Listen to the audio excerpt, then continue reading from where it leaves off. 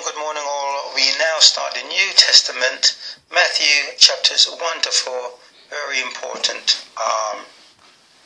beginning of the New Testament.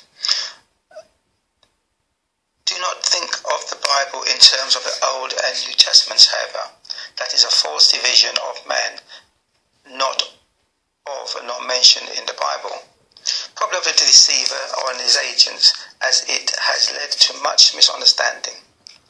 Think of it as either the First and Second Testaments, before and after Yeshua the Messiah, or the prophesied things in the Old Testament and the fulfilled things in the New Testament.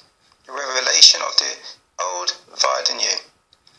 In thinking in the deceiver's terms of old, it implies replaced something or something's been done away with, etc. Nothing could be further from the truth.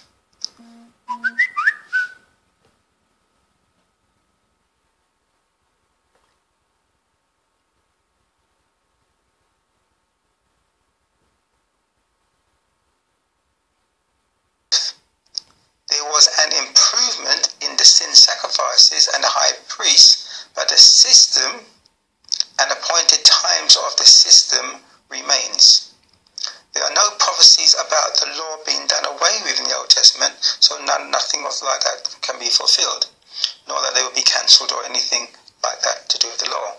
And that includes Jeremiah 31:31, which some people may use.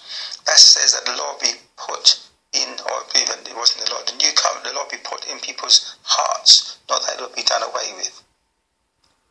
And this we shall see as we continue to study in the New Testament. Luke chapter 24 verse 44, Messiah Yeshua speaking, says, "And he said unto them, These are the words which I spoke unto you while I was yet with you, that all things must be fulfilled, which were written in the law of Moses," or really of God, but given through Moses, "and in the prophets, and in the Psalms concerning me." So, having completed the law, the prophets, and the Psalms, we should know all, or at least about 90% of all we need to know about God and Yeshua, which most people call Jesus, and also salvation. Those three sections of the scriptures all plotted a straight line of dots that should have given wisdom, understanding, and the ability to rightly divide the word of truth from error or misunderstood teachings of either the apostles' writings, Paul's writings, or pastors' teachings. When such understanding or that you get from such reading or other people's speeches deviate from that line set by the law, the prophets, and the Psalms. 2 Timothy chapter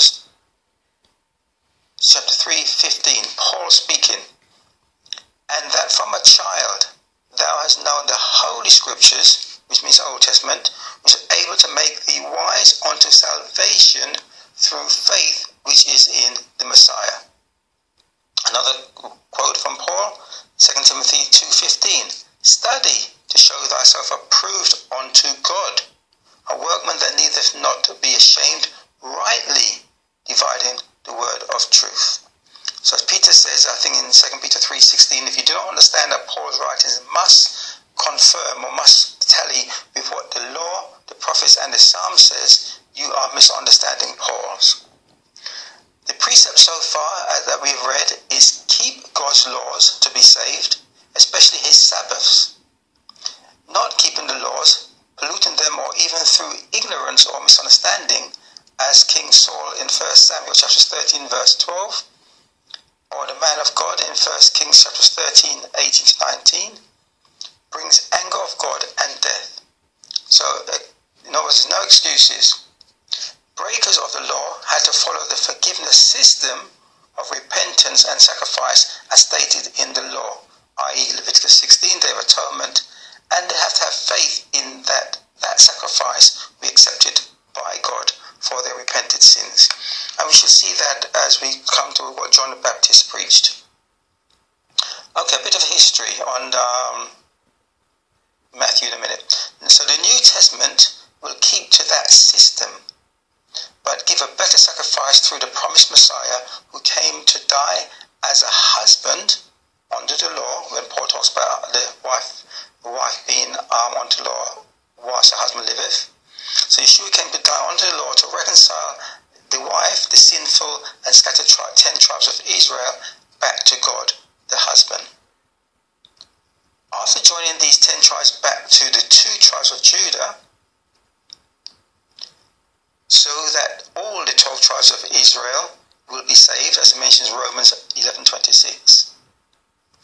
If you have properly understood the prophecies of the Old Testament, you should read in New, remembering it is not about the natural Gentiles of those other nations, but the scattered 10 tribes that became Gentiles living in those foreign nations. The natural Gentiles of those nations always had access to being grafted into one of the 12 tribes, as Ruth did in 1 verse 16, when she said, "Your God will be my God," etc. The law actually provides for strangers to be grafted into the 12 tribes of Israel.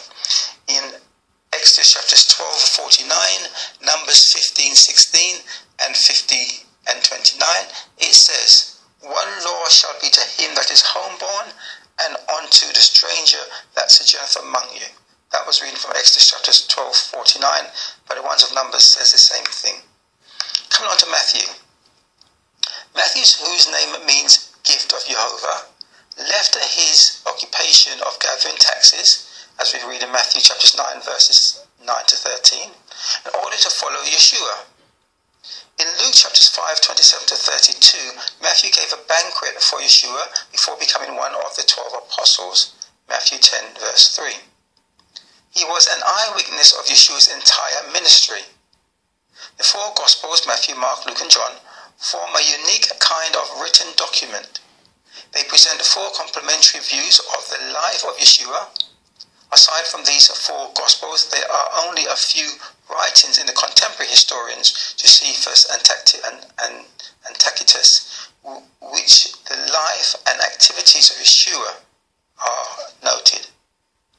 Several scholars suggest that they were written down under inspiration of the Holy Spirit because the number of surviving eyewitnesses of Yeshua's life was dwindling. From early times, Matthew's book has been placed at the beginning of the New Testament. The approximate date for its writing is AD 58 to 68. There is some evidence that it was originally written in Hebrew, or that Matthew made one copy in Hebrew and one in Greek. The large number of Old Testament quotations used in the book seem to indicate that Matthew directed his writings primarily towards a Jewish audience who would obviously know of those quotations. He lays great stress on the Old Testament passages which show that Yeshua was the Messiah, he called Christ, the long-awaited King of Israel. For the most part, the narrative is chronological, though certain portions of the material are grouped according to subject matter, i.e. the Sermon on the Mount in chapters 5 to 7, and the parables in chapter 13. In Matthew's presentation of the life of Yeshua, the central theme is that he is the King of the long-awaited kingdom of God. Of the 15 parables and 20 miracles recorded in the book of Matthew, 10 of the parables and 3 of the miracles are not mentioned in the other Gospels. In addition, the account of the saints who came back to life at Yeshua's resurrection, Matthew 27:51 and 52, the sealing of Yeshua's tomb, and the posting of the Roman guard outside it, Matthew 27 verse 62 to 66, are exclusively recorded in the Gospel of Matthew. To accompany this, what is needed for salvation study, which is what the whole purpose of us reading Genesis Revelations, I suggest you see the Nothing New in the New Testament Matthew section, or email or text me to get it. It should show there was no new teachings in it. It was quotes or explanations of the Old Testament laws in the Gospel of Matthew. However, it is better explained by God himself in his Torah. Today, we have preachers trying to explain the explanation of the apostles rather rather than going to their source, God's words in his Torah. Okay, coming on to chapter 1, verse 1 of Matthew, the genealogy of Yeshua the Messiah. The book of the generation of Jesus, as it says in its translations, that comes from a Greek word given a numerical number 2424. So the word Jesus comes from a Greek word 2424, and we shall later see where the Greek word comes from. So the book of the generation of Jesus, the son of David, the son of Abraham. Abraham begat Isaac, and it goes on. I shall take it over from verse 11. And Josiah begat Jechonias and his brethren about the time they were carried away into Babylon. And after they were brought to Babylon, Jechonias begat Shealtiel, and Shealtiel begat Zerubbabel. And I'll continue from chapter verse 16. And Jacob begat Joseph, the husband of Mary, of whom was born Yeshua, who is called Christ. And the word Christ there comes from a Greek word with numerical value 5547, and we shall also be exploring that in a moment. Continue from Matthew 1:17. So all the generations from Abraham to David are 14 generations, and from David onto the carrying away into Babylon are 14 generations, and from the carrying away into Babylon onto the Messiah are 14 generations. Okay, returning to those Greek words for Jesus and Christ.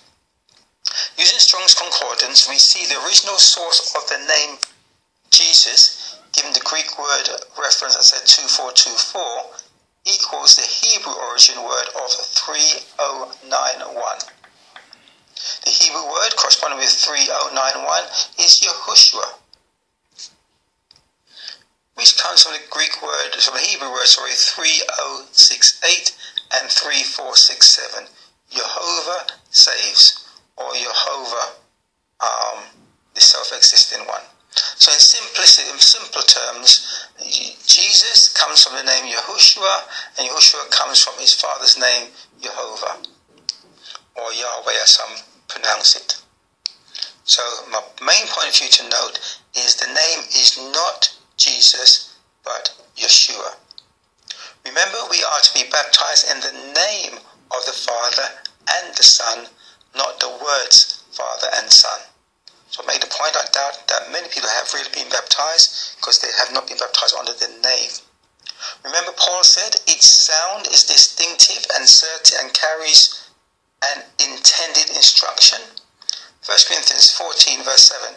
And even things without a life-giving sound, whether pipe or harp, except they give a distinction in the sounds, how shall it be known what is piped or harped? For if the trumpet give an uncertain sound, who shall prepare himself to the battle? Then we have verses that says, and the power is in the actual proper name, or the sound. Acts 4:12. Neither is there salvation in any other, for there is none other name under heaven given among men whereby we must be saved. So my point is, pronounce the sound, the name Yahushua, as God gave us, not a translation or transliteration as people try to call it, Jesus. Anyway, straight away, the connection, Matthew starts with a connection from the Old Testament is asserted. The tribe of Judah specifically before and after the exile to Babylon. To King David to fit the prophecies as Isaiah chapters 9 verse 7. Of the increase of his government and peace there shall be no end upon the throne of David and upon his kingdom to order it and to establish it with judgment and with justice from henceforth even forever. The zeal of Yahweh, the God of hosts, will perform this. Continue from Isaiah chapter 16:5. And in mercy shall the throne be established, and he shall sit upon it in truth and in the tabernacle of David, judging and seeking judgment and hasting righteousness. So that's a prophecy about the Messiah. Luke chapters 1:32, he is also connected to the covenant based on God's precepts that if we keep the laws given from Abraham, Isaac and Jacob, or Israel, then the Messiah applies to us. The 14 generations are not coincidence. God is one of order and design. Joseph was unwilling to take Mary as his wife according to the law, assuming she was pregnant by another man. So everything we've read so far is in accordance with what God has prescribed. Continue from Matthew chapter 1 verse 18. Now the birth of Yeshua Christ was on this wise. And it goes on to explain. I'll take it on from verse 21. And she shall bring forth a son, and thou shalt call his name Yeshua, for he shall save his people from their sins. Now all this was done that it might be fulfilled, which was spoken of Yahweh by the prophet, saying, Behold, a virgin shall be with child, and shall bring forth a son, and they shall call his name Emmanuel, which being interpreted is God with us. And that comes from Isaiah chapter 7 verse 14. Continuing from Matthew verse 125, chapter 1 verse 25. And knew her not, talking about Joseph, till she had brought forth her firstborn son, and he called his name Yeshua. So what have we not noted there? Firstly, Yeshua came for his people, not everyone, nor Gentiles, and are not. So his people cannot be replaced with Christian theology that he came for Christians. He came for the Jews, the Israelites, the congregation who came out of Egypt with Moses. These were persons who covenanted to keep his laws in Exodus chapters 24 verses 4 to 7. Those people were made up of Hebrews, and those who joined to them, all referred to as the nation of Israel. Acts chapter 7 verses 37. This is that Moses which said unto the children of Israel, A prophet shall Yahweh your God raise up unto you out of your brethren, like unto me. Him shall ye hear. This is he that was in the church in the wilderness, with the angel which spoke to him in the Mount Sinai, and with our fathers who received the lively oracles to give unto us. Matthew chapters 10 verse 6. But go rather to the lost sheep of the house of Israel. This is Yeshua advising his disciples. Matthew 15:24. But he answered and said, I am not sent but to the lost sheep of the house of Israel. As we read, we should see there are only two groups. Israel, inclusive of those grafted in by keeping God's ways or his laws, and others who do not. And Matthew, if you read all of it, will tell you about those who will be burnt in the fire.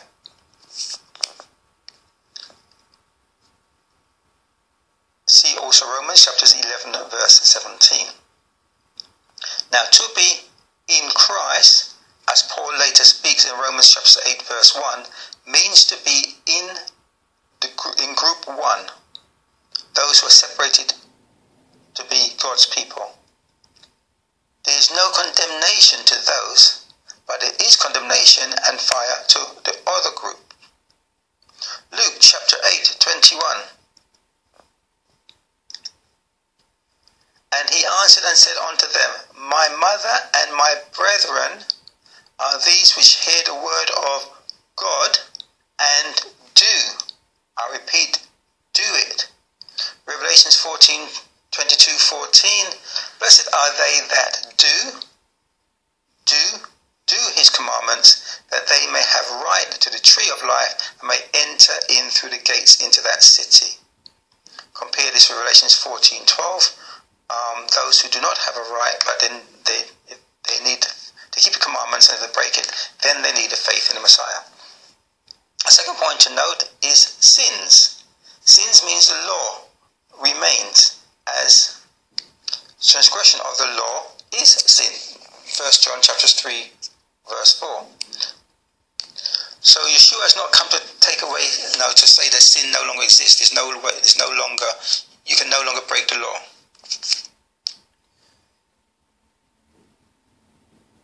So I say 1 John 3:4, sin is transgression of the law. 1 John chapter 3 verse 8, he that committeth sin is of the devil, for the devil sinneth from the beginning.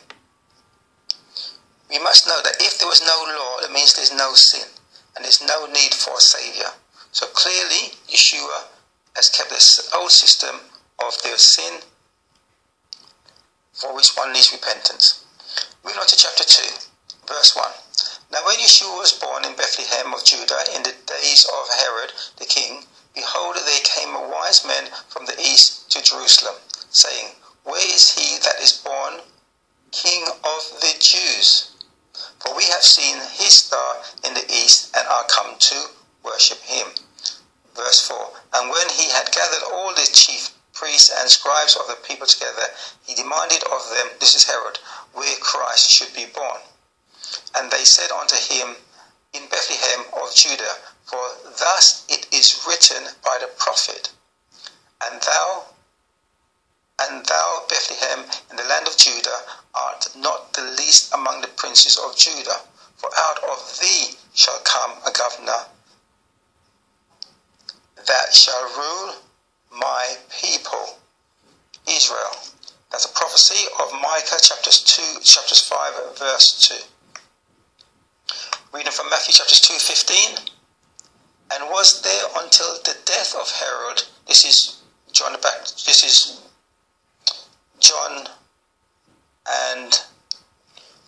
this is Joseph and Mary when they went to Bethlehem. And it was there until the death of Herod that it might be fulfilled, which was spoken of Yahweh by the prophet, saying, out of Egypt have I called my son. That's from Hosea chapters 11 verse 1. Remember also that Israel, the nation, was also God's son. We see this in Exodus chapters 4 verse 23, when God told Moses to go to Pharaoh and say, release his son. Matthew 2 verse 17. Then was fulfilled that which was spoken by Jeremy the prophet, saying, in Ramah was there a voice heard, lamentation and weeping, and great mourning, Rachel weeping for her children, and would not be comforted, because they are not. That is from Jeremiah chapters 31 verse 15. Matthew 2 verse 23. And he came and dwelt in a city called Nazareth, that it might be fulfilled which was spoken by the prophets, he shall be called a Nazarene. We have just read of a few prophecies being fulfilled as they were written in the Old Testament. So fulfilled did not mean change nor cancel. Acts chapter 24 verse 5. For we have found this man, speaking about Paul, this is a pestilent fellow and a mover of the sedition among all the Jews throughout the world, and a ringleader of the sect of the Nazarenes. We are to notice all the prophecies being fulfilled. Are you beginning to see the connections, the continuation of the Old Testament line drawn, and the true picture forming? The New Testament being a revelation of the prophecies of the Old. Matthew chapter 3 verse 2, speaking about John the Baptist now, and saying, repent you, for the kingdom of heaven is at hand. For this is he that was spoken of by the prophet Isaiah, saying, the voice of one crying in the wilderness, prepare you the way of Yahweh, make his path straight. Verse 6, and were baptized of him in Jordan, confessing their sins. Chapter 3 verse 8. Bring forth therefore fruits meet of repentance, and think not to say within yourselves, we have Abraham our father. For I say unto you that God is able of these stones to raise up children unto Abraham. And now also the axe is laid unto the root of the trees. Therefore every tree which bringeth not forth good fruit is cut down and cast into the fire. We see confession of sins is still present. There's no change in law. Baptism preceded with confession of transgression of God's law. just as Daniel did in chapters 9 verse 5. Fruits worthy of repentance is a changed life and obedience to the law. Every tree or person who does not bring such fruits are cut down. In other words, cut off or blotted out the book of life and thrown into the fire. Continue from chapter 3, verse 13, the baptism of Yeshua. Then cometh Yeshua from Galilee to Jordan unto John to be baptized of him. But John forbade him, saying, I have need to be baptized of thee, and comest thou to me? And Yeshua answering said unto him, Suffer it to be so now, for thus it becometh us to fulfill all righteousness. Then he suffered him. Yeshua said it has to be fulfilled, righteousness. If fulfilled means cancel, cease or similar, in Matthew 5:18, where people think it means something's been changed, that says, For verily I say unto you, till heaven and earth pass, one jot or one tittle shall in no wise pass from the law, till all be fulfilled. So some people use that to say the law has been done away with or changed. If that's the case, then it should also mean the same in Matthew chapters 3:15 about righteousness. In other words, righteousness would have been cancelled or ceased, etc. Clearly, fulfilled does not mean that, otherwise it would be foolish. Now do you see one of the deceiver's tactics to make us think the definition of sin has changed, or sins are no longer on the list, through the word, misunderstanding of the word fulfilled. That way you would not repent, as it says you need to do to be baptized, and would not receive forgiveness of sins, as Yeshua says in Luke 13:5, unless you repent, you will perish. Moving on to chapter 4, verse 1, Yeshua tested by the devil. Then was Yeshua led up of the Spirit into wilderness to be tempted of the devil. Verse 3. And when the tempter came to him, he said, If thou be the Son of God, command that these stones be made bread.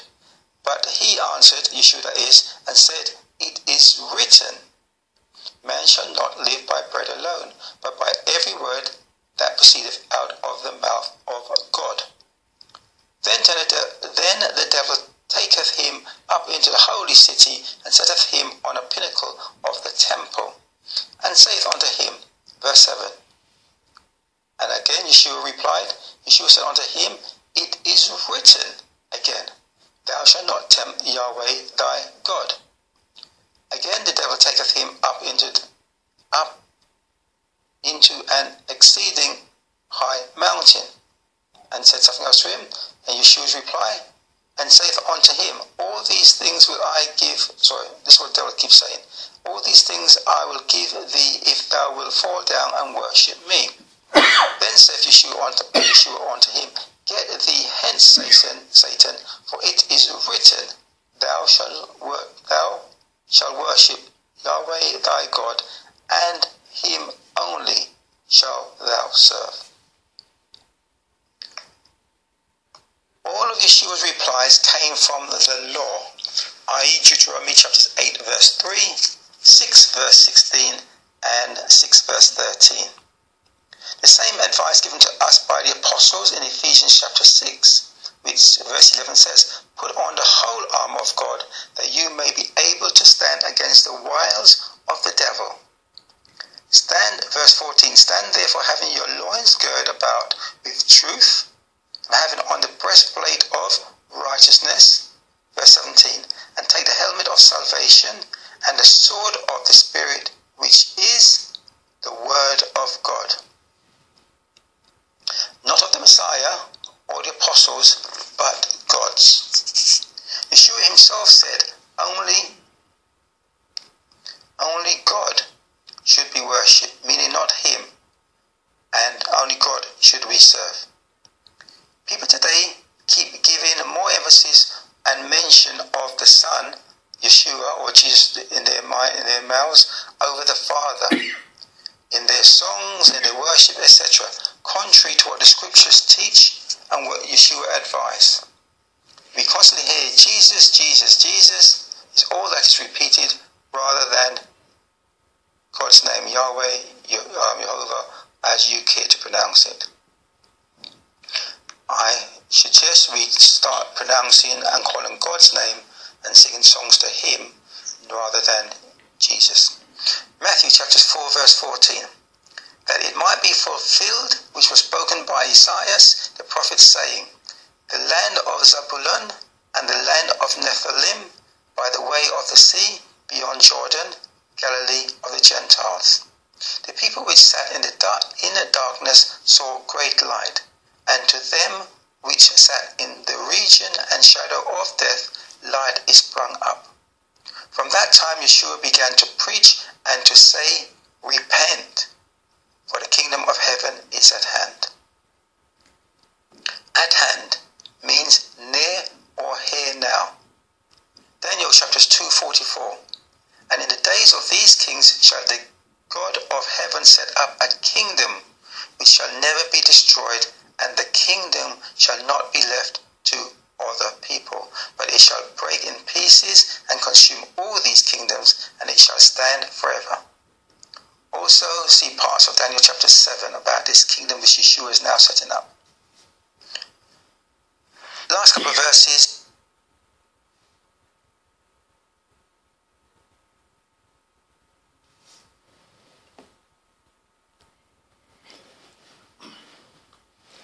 Yeshua ministers. In Matthew chapters 4 verse 23 he says, and Yeshua went about all Galilee, teaching in their synagogues and preaching the gospel of the kingdom and healing all manner of sickness and all manner of diseases among the people. Verse 25, and there followed him great multitudes of people from Galilee and from the Decapolis and from Jerusalem and from Judea and from beyond Jordan. So here we see Yeshua was teaching people, mainly Jews, in the synagogues. It's also like Acts chapter 15 verse 21, where it said that Moses, the Gentiles who wanted to be grafted into this God system, will also find themselves in the synagogues to hear what is being taught about this Messiah. So you see, it is about this family who became the nation of Israel and went through 4 empire changes, now in the Roman Empire period, and here we are. They mentioned the thing about things being prophesied, and the New Testament is really a fulfillment of things prophesied, and there's nothing prophesied about the laws being changed. Here is a list of where the things from the New Testament we just read in Matthew chapters 1 to 4 come from. On the left-hand column is the New Matthew reference, and on the right-hand column is the Old Testament references. Just to show you that there's nothing new in the New Testament. There's no new teaching, it is just the old being fulfilled. Shalom, until tomorrow, God willing.